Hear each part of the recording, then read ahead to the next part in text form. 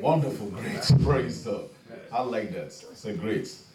My day has been great too. Praise God. God is good. All right. The Lord, I believe the Lord is impressing on my heart tonight to share this message with us. We're going to stay with it because this is one of the messages that God has given us in this church. Every now and then we can teach on so many things, but we always come back to a message of faith, healing, prosperity, Holy Spirit, an end time message that Jesus is coming. How many of us believe that? He's coming soon. Praise the Lord. Do we know when? We don't. But we have to get ourselves ready. We have to prepare. That is why we have to be involved in every form of evangelism that we can to get the people to understand that Christ is coming. The world might not like it, they might not feel comfortable with it, but it's the truth. And the Master is coming. Amen. When he's coming, we don't. So we all have to get ready. Amen? When the world is saying peace, suddenly there will be calamity, destruction. So many things are happening. They are pointing that we are in the end time. Because the devil knows that it's time. It's kind of having a feeling that his time is approaching. So he's mounting wars against the kingdom, in whatever form he can. But thank God for God, because the Bible says, whatsoever is born of God overcomes the world. You believe that? Yes. I believe, yeah. So that is why, irrespective of whatever is weapons, whatever is devices, we have the greater one on our inside, the Holy Spirit. Please say this after me, that I have the Holy Spirit on my inside. He's putting me over every difficult circumstance, over every difficult situation. I am more than a conqueror through Him that lives in me. Hallelujah. Glory to God. Amen. We are an overcomer. All right, so we're going to, as part of a prosperity message, we're going to talk about walking in the fullness of the blessing. I believe that every one of us has the outline. Amen? But first of all, let's turn our Bibles to 3 John. Glory to God. I'm glad that it's God's will for me to prosper. Amen. Amen. Hallelujah. Glory to God. Praise God. Thank you, Jesus. 3 John.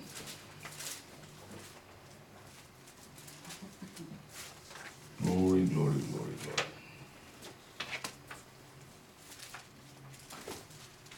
3 John chapter 3 verse 2. 3 John chapter 3 verse 2. I told you. 3 John 2. So somebody got caught it, right? Yes. It's only one chapter. So when I say chapter 3 verse 2, people were wondering. I just want to be sure that we all are Bible students. Amen. So 3 John only has one chapter. Praise the Lord. Glory to God. All right. I'm reading from King James. It said, beloved, I wish above all things.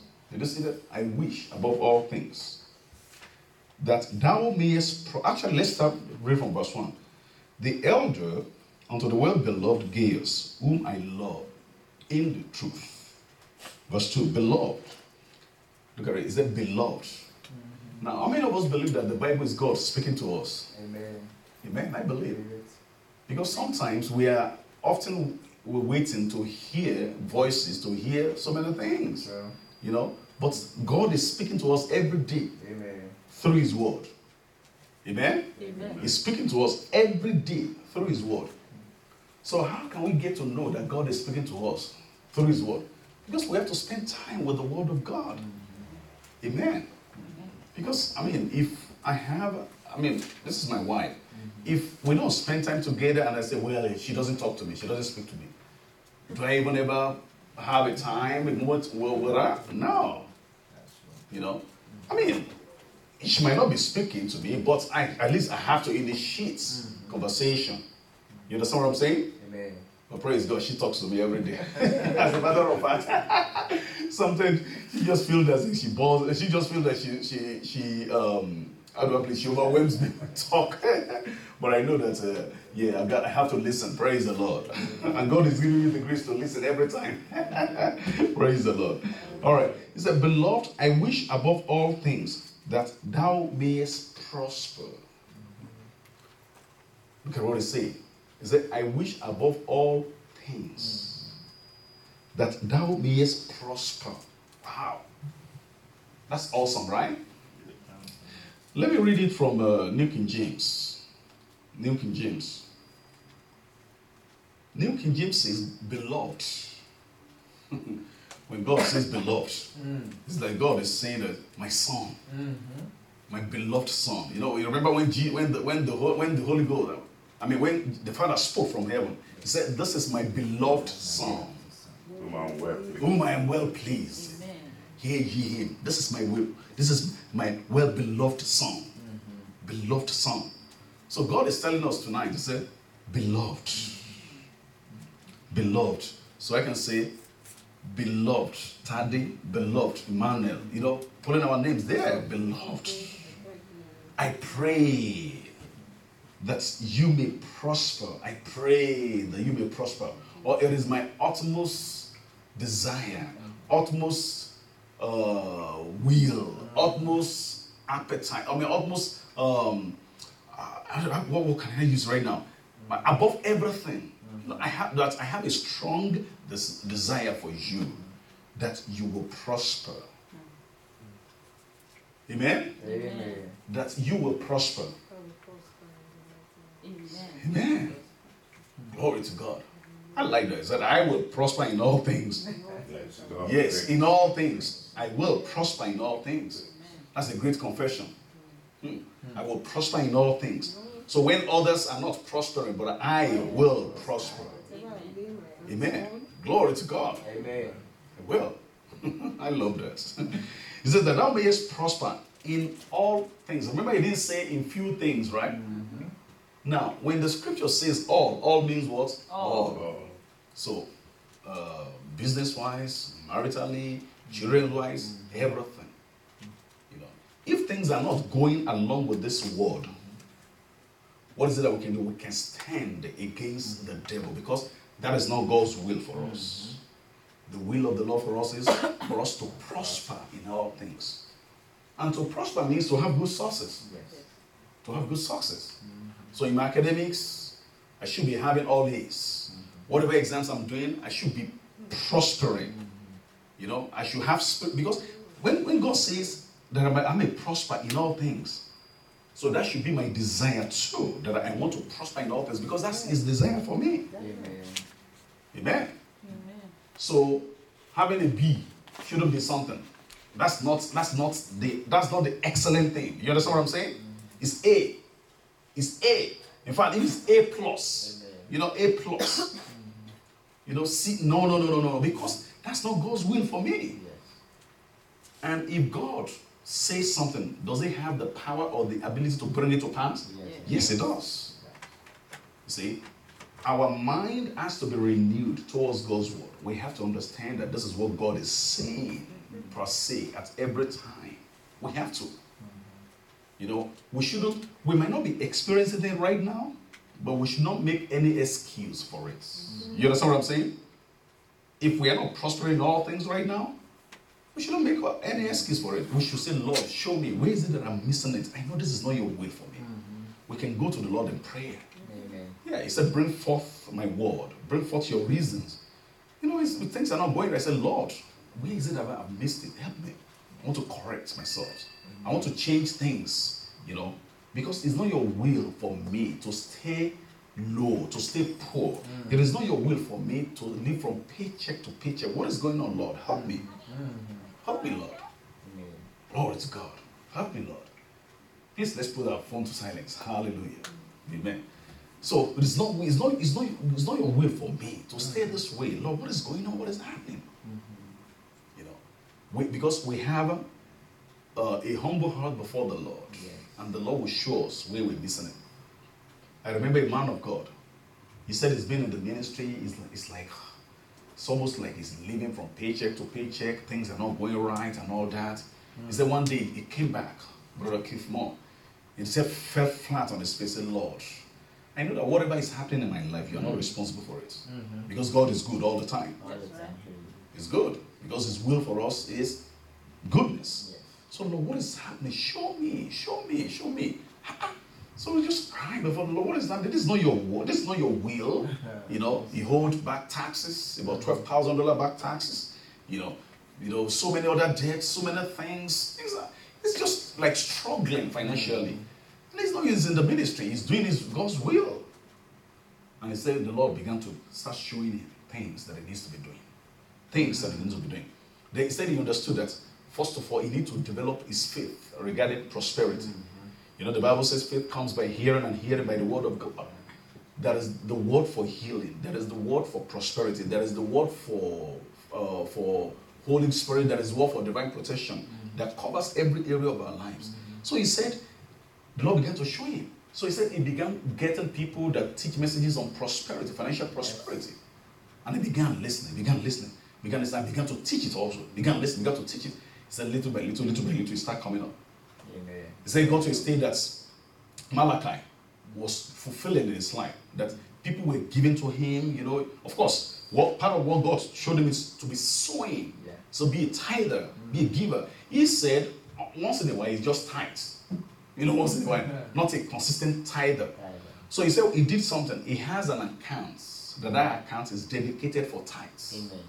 So as the money comes, certain person just go, psh. So that before he pays all his bills, anything, he took out God's tithes. God's tithes. He said, he took it out. He said he has that account. And he noticed that he began to do that, things were coming up. He said, in the giving, maybe you used to give like $10 and all that in his girlfriend. He said he bumped it up to $25, bumps it up to $50, bumps it up. Because he said, because the word of God says, he that soweth bountifully shall reap bountifully. You know? He said God began to listen to the message of prosperity, tithes and offering. It began to come up. He said in his home, he has a lot of things. People were giving to him because he's been a giver first too. He's been tither. So people were giving. He saw until a particular day, his neighbor asked him, he said, what is it that you don't have? What is it that you don't have? He said, he has Christ. Amen. Praise the Lord. Glory to God. Thank you, Jesus.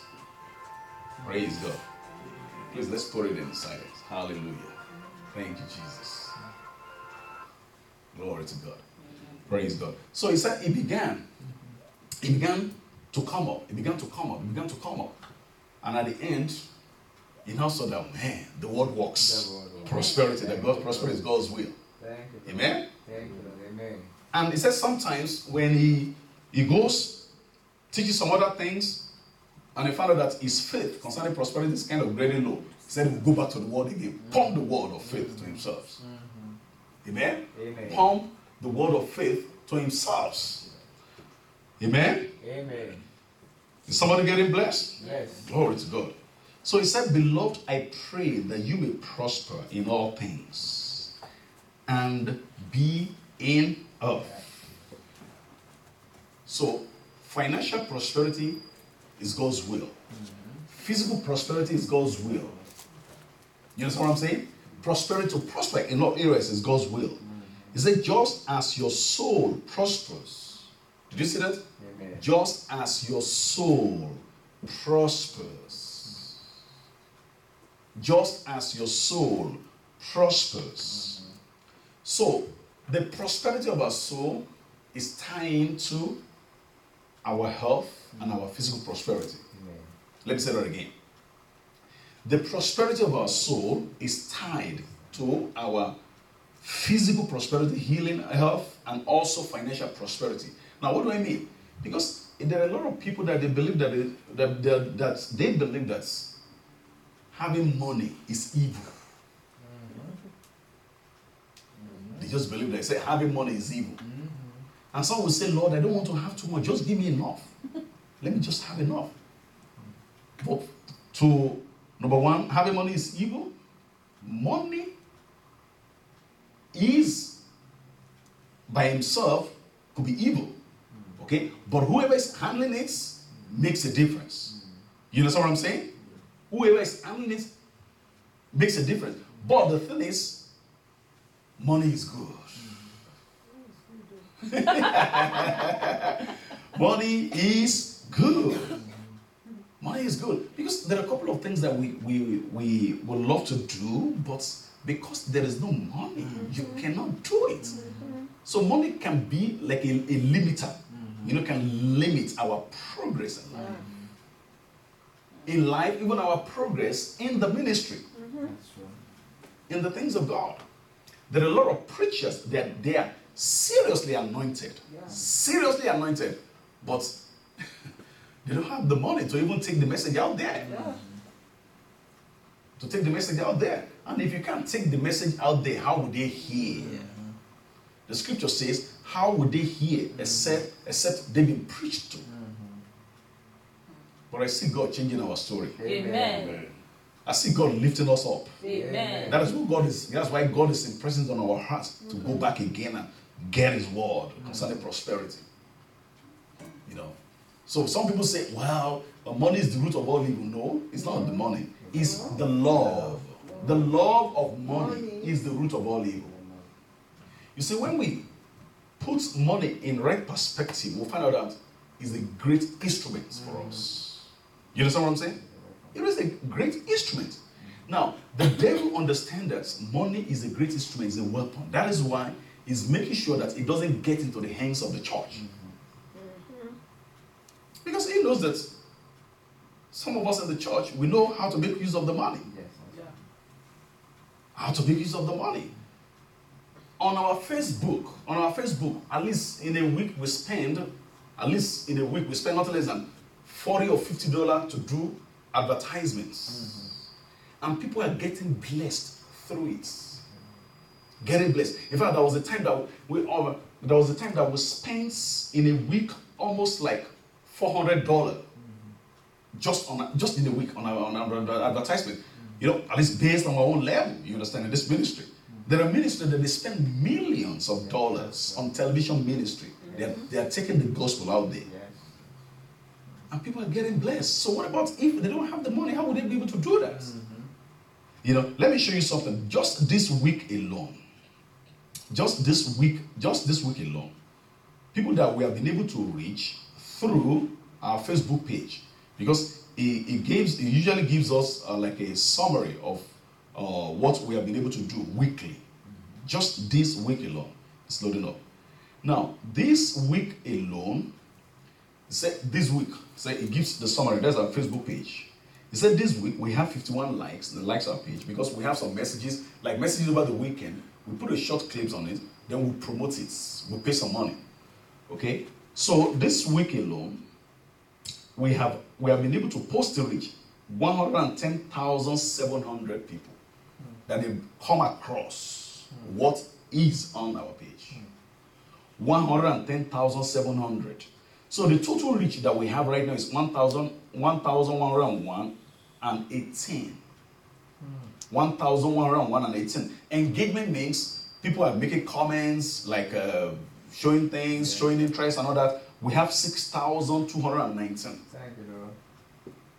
So if we don't pay the money, how can we reach there? You understand what I'm saying? Because the age that we have right now, it is so much of age of technology, where you can sit down in your living room or in your bedroom, and you can be reaching millions of people all over the world through technology. Through technology. I mean, we know how many of us are here, but God is expanding us. So that's one of the things that God taught us. That look, don't always look into how this sits. There are ways that you can increase your effectiveness. There are ways that you can affect lives all around. That's what God taught us. He said, put a short clip of your video message, put it on the Facebook page, and promote it. You know, we have many testimonies that God is helping people with. Now, so money, I mean, the love of money is the root of all evil, but money is not the root. You understand? The root of all evil. No, it is the love of it. Remember that I said that money is good, You understand? It can be good, it can be bad. But whoever is using it now is now going to show the results. You understand what I'm saying? For instance, some of these celebrities that they have the money, they are using it to what? In negative way. So when we look at their lives, say, wow, man, I don't want to have that kind of money. Yes. The money that will make me this. No. The thing is, what you should say is, I don't want to have that attitude towards that money. You understand what I'm saying?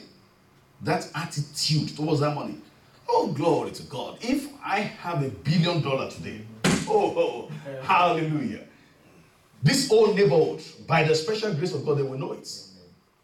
Just imagine, because we did a local evangelism. We bought some items, grocery. We put it in the car, vehicle. We went to the neighborhood. And we parked the car. We put it in a plastic bag. So my daughter, my son, and everybody, we had a plastic bag. We will knock their door. We say, we have a gift for you. So who I said, this is from Jesus. Nobody said he doesn't want. She doesn't want. Nobody said she doesn't want. In fact, we parked, we called them come, and by the time we said, okay, this is from Jesus, would you like us to pray for us? Yes, pray for us. And we'll lead men into Jesus, to Christ. By the special grace of God, we're going to do something like that again. Then I found out that with that, people's hearts are receptive. They're opened to the Lord. They're open to the Lord. Now, think about it. We had the money, but we made good use of it. Another person can have the money, can go into that same neighborhood and have a terrible party, drinking and all that, that eventually they shoot themselves, they injure themselves and all that. Okay, what is it that both of us we have used? We have used money, right? Yeah. We channel it towards a good path. They channel it towards what? A bad path. So is the money itself the thing that is bad? No. So it is the people that are handling this. What you do with the money, how you use the money, makes a great difference. Amen to Jesus. Amen. So that is why when I keep saying that I will never be poor another day of my life. That money cometh. Poor another day of my life. And that I will never be broke another day of my life. That money cometh to me now. And money cometh to me now. Amen. Amen. Glory to God. Amen. Hallelujah. Glory. Because it's very important. Because I understand that, number one, God doesn't want us to put money first before Him. He wants us to put it first and His kingdom first. You understand? Because look, reading through all the Old Testament, I found out that everyone that walked with the Lord, faithfully, that they put God first, they were never poor. Yeah. They were never poor. They were never poor. I mean, think about it. Solomon, when he loved the Lord because he took after his father David, he loved the Lord, he made 1,000 burnt offering in a particular day. That same night, God appeared to him. He said, tell me, what is it that I can do for you? When we say with God, all things are possible. And it's God that can say something like that. Yes. You understand? Because there is no limit to what we can ask God. You understand? Because the Bible says, now unto him that is able to do exceedingly, able to do exceedingly, which means he can do far beyond our imagination, our asking, our thinking, everything. Can do far beyond. So it's God that can ask a man like that. You understand? Because if somebody asked me that, I would say, are you sure? You understand what I'm saying? Are you sure you're asking me to give, you're giving an open check, blank check, to fill it in? Yeah. Are you sure? Because I want to be sure first that he has the means. That kind of money. Yeah, that kind of money. The means and the capability. The check won't bounce. The check won't bounce. Amen. Yeah. That the check won't bounce. You know? So I was first of all asking all that. But God is a God that has unlimited resources. He has unlimited resources. Everything that he has planned or everything that he has said, he has the capability to bring it to pass. Amen. Yeah, he has the capability to bring it to pass. You know, he has. So when he told Solomon, he said, Just ask me what is it that I can do. But think about it. Solomon never asked for money. No. He asked for wisdom. He said, look at this, your great people. Who can rule this, your great people? He knows that he's but a child, but he needs wisdom. He understands something that he needs wisdom to be able to discern between good and bad, to be able to judge these people rightly. And think about it. Remember that Israel, they are God's people, right? They belong to God. They are God's people. So God spoke to David that your son is going to be the one to be a king instead of you. That is going to, after you have done and gone, your son is going to be the one to be the king. That even your son is going to be the one to build my temple. You understand? So God, so Israel, they are peculiar to God. So it's God's business. You understand what I'm saying? God's business. So the guy puts the business of God because he wants to be sure that he's able to run the business of God very well through what? Wisdom. Through wisdom. So he never asked for money first. And when God will answer, he said, wow, you didn't even ask for money. You didn't even ask that. You didn't even ask for the life of your enemies and all that. Said this wisdom I will give you. That there will be no any king that will surpass you. And on top of that, I will have the riches and honor. That no any king will be like you. In wisdom and in riches. Did God do it? Yes. He did it. He did it. In fact, a particular queen or so, is a Queen of Sheba. She came. She wanted to come and test his wisdom. After she listened, man, he said, wow, this is great. Yeah, this is real wisdom from God. When they told me, I said, well, I have to come and hear it. And she gave so much to Solomon. Solomon was very, very, very, very rich. Now, the thing about it is, when God gives us word, sometimes our mind always think, or maybe, let's even say the word of God concerning us, the Bible. When God says you will be the head and not the tail. When God says, though you know the grace of our Lord Jesus Christ, that though Christ was rich, yet for your sake he became poor, so that through his poverty he might become rich. Rich?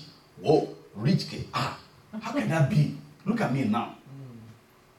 But I found out something that your level doesn't depend on the actualization of God's word. You understand what I'm saying? Yes. Your level doesn't depend on the actualization of God's word, because the word of God is actually coming to your level to bring you up. Amen. To transform you, to make you to be what God has spoken. You understand what I'm saying? So not actually trying to figure it out, okay, so how would it be? How would it be? I don't even have this, I don't have this. God knows that you don't have that. That's what the word is coming to you to transform you. Amen. You understand what I'm saying? To transform you, to bring you to the level that he wants you to be.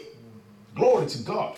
Hallelujah. So God is not a man that he should lie. When we put the kingdom of God first, the things of God first, money will come. Amen. Money will come. Amen. It might take a while, but it will come.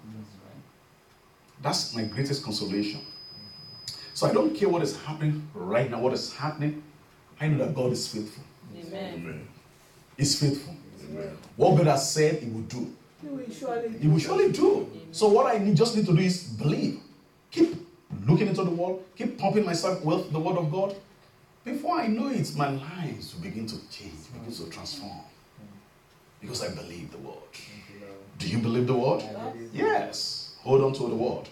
Glory to God. So God says here that, beloved, I pray that you may prosper in all things and be in health, just as your soul prospers. So money is not the root of all evil, it's the love of money.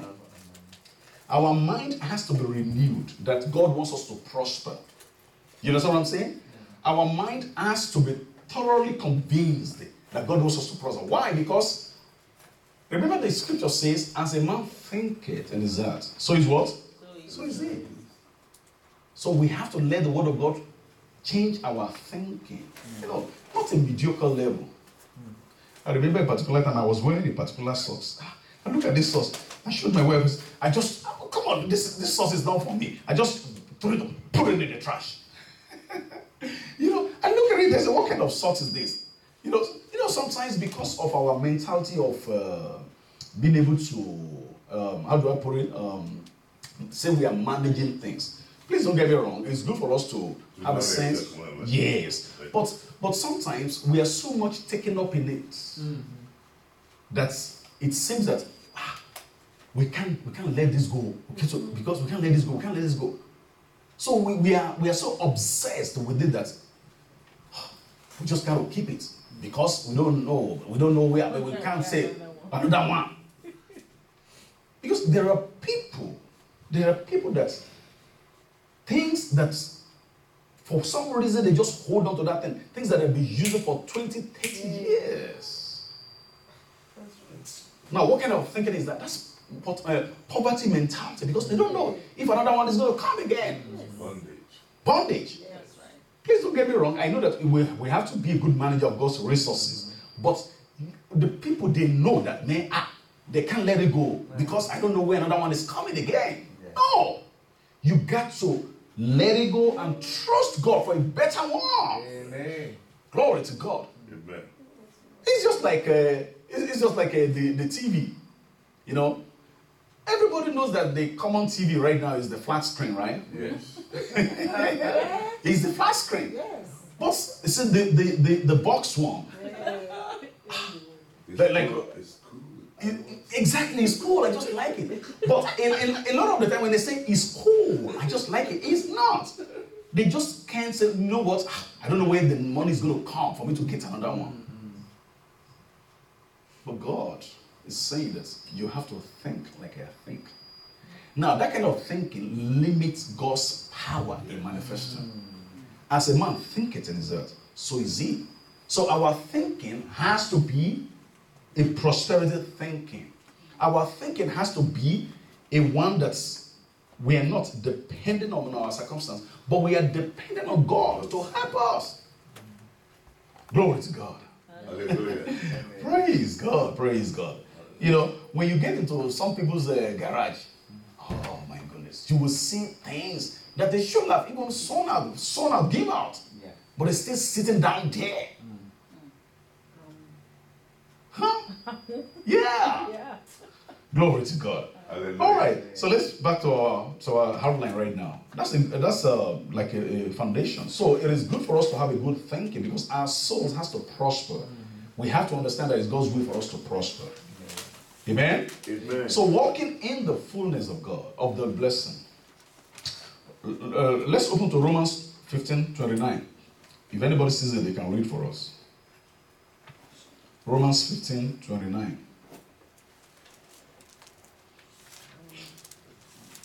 Hallelujah. Romans 15, Yes, 29. 29. But I know that when I come to you, I shall come in the fullness of the blessing of the gospel of Christ. Amen. Amen. Look at that word. It said, and I am sure that when I come unto you, I shall come in the fullness of the blessing of the gospel of Christ. So that tells me something that God wants us to walk in the fullness of the gospel. Now you see, the gospel is the good news. It is the good news. The same good news that Jesus said in Luke and in Isaiah when he was quoting Isaiah. Okay, let's open there so that you can understand that the gospel is the good news. So Paul is saying that even when I'm coming to bring this gospel for you, I'm going to bring the fullness of it. Amen. So it's not God doesn't want us to have full blessing. He wants us to have what? Full blessing. God is God of excess. Yeah. Amen. When I mean excess, I don't mean that God spend things lavishly and all that. In the sense that when God blesses you, he blesses you in excess. Because you are a channel of blessing. We are a channel of blessing. When he's blessing you, he wants you to be blessed so that you can be a blessing to others. Yeah. So the people that say, God, just give me a little bit of money, that's how I'm okay. They are what? They're selfish. They're selfish.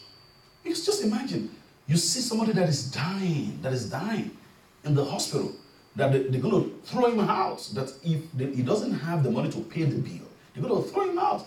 I know over here we cannot do that because of the law, but back home, yeah, the doctor will say, if you don't have the money, it's a go. And for that kind of person, and you heard about it, you ask, how much is the bill? So we have to do this surgery for this person, and you single-handedly, single-handedly, you pay the bill, and this person gets better and is alive. Isn't that a blessing? Yeah. Because you have been able to put joy into the life of that person. You have been able to avert death in the life of that person.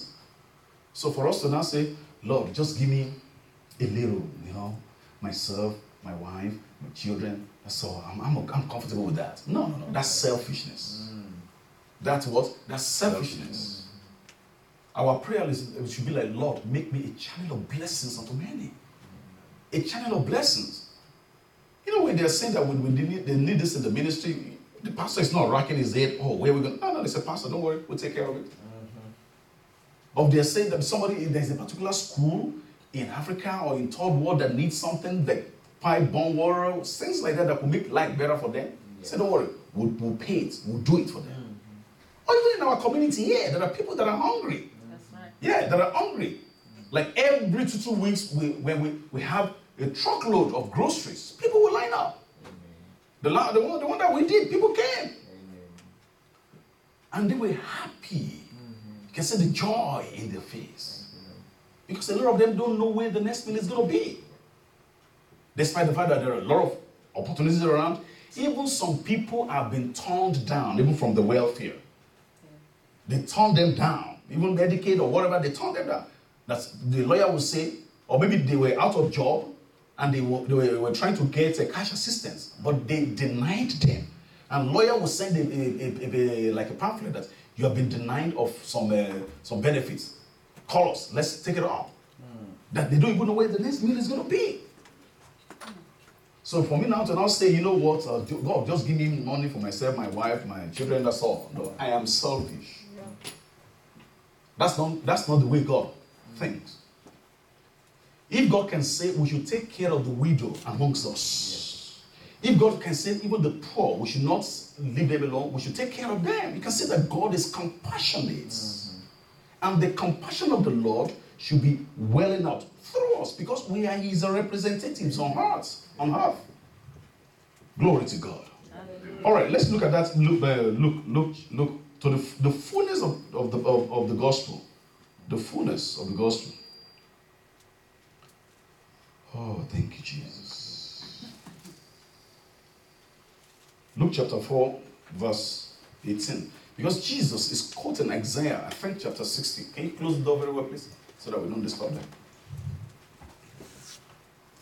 So Paul says that I may come with the fullness of the gospel. The fullness of the blessing of the gospel. The fullness of the blessing of the gospel.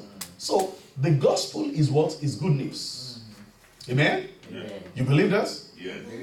You know, we're not in a hurry. You don't know that, right? Because we're sitting drinking from the word of God. Praise the Lord. He said the fullness of the blessing. The blessing. I mean, the fullness of the blessing of the gospel. Look at verse 18. Because the gospel is the good news, the great news. So if God wants us to have the fullness of that gospel, Amen. Luke chapter 4 verse 18 says, the Spirit of the Lord is upon me because He hath anointed me. Oh man. Please, let's say this, that God is good. God is good. God specifically anointed the Lord Jesus Christ for purposes. And everything that He anointed Jesus Christ for, they are what? They're good. And to do what? To bless humanity. Amen? To bless humanity. Amen. John 3:16 says, for God so loved the world that He gave. For God so loved the world that He gave His only begotten Son. Oh. Please say that God is good. God is good. All the time. And His mercies endureth forever. Forever. Glory to God. He's good. So God specifically anointed Jesus Christ. Look at it now. He said, the Spirit of the Lord is upon me because He hath anointed me to preach the gospel to the poor. So the good, what do you think is going to be the good news to the poor? Yeah, they become rich. Yeah! That's it. I'm telling you, if I can't eat, I don't have money to eat. You know, I can't buy McDonald's. That's my need now. You know, if you are saying something else to me, you're not going to get my attention. When they say an hungry man is what? Is an angry man. You're not going to get my attention. But when you say, I see that you have been, when you see me say, I see that you have been going around McDonald's. Do you need to buy McDonald's? Oh, yes. Oh, sure. Thanks. Please. Then you gave me like $20. I went into McDonald's. Now, remember, when I'm entering the McDonald's right now, I walk in confidently. Okay. Why? Because I know that, man, that burger, that number 6 that I've been looking at. You know, that number 6, that number 8 that I've been looking at, that I've been eyeing, looking at it. Right now, I can buy it. So when I bought it, I said, oh, are you take out or eating? Eat in. Eat in. Then I get my plate, I sit down, you know, get everything. Get my drink, get my straw, be eating it. What is it? I am happy. Amen. Why? Because my needs are met. So the good news that you gave to me, the meeting my needs is you gave me money because I am poor. I don't have the money to buy the McDonald's. So you give me the money. So that met my need. It caught my attention. You see? So the same way, part of the message of the Lord Jesus Christ is to those that are poor, that they don't have to be poor again. Amen. I agree. You understand what I'm saying? See, to those that are striving, laboring, that they don't have to, that you have to rest in my grace, and I will make you rich. Remember, we already understood that money is not the thing. It is who is handling it. We're putting God first, putting His kingdom first. So when I know that look, that the money is not the thing, but who is handling it. Oh, hallelujah.